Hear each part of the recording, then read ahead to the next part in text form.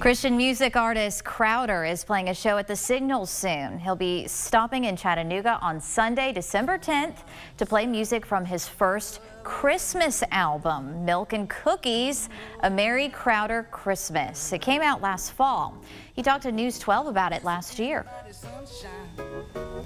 Fun song. There's some really fun songs, like the Elf song is one of the songs that's on there. It's a workers' rights song. You know, the elves do all the work, all the heavy lifting, and Santa gets all the, he doesn't do anything but fly the sleigh one night. He's got one night a year.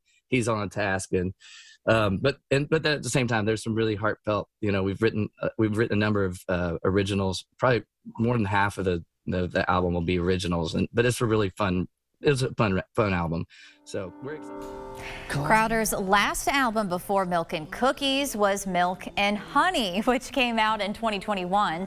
He's working on his 5th album, which will be released next year. Tickets to his show at the Signal are still available. You can also catch Crowder playing several Winter Jam concerts near Chattanooga next February.